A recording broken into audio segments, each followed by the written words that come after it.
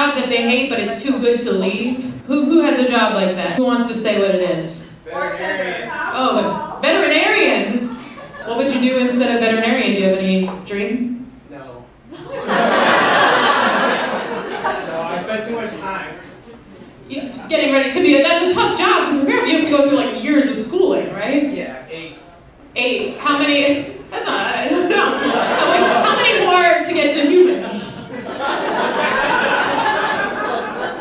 Probably 12. 12 more. I mean, that's good. You know, you want your people to know what they're doing, so that makes, I'm glad that's a thing. They're not just like, well, you did dogs for 8 years, well, you can probably switch over.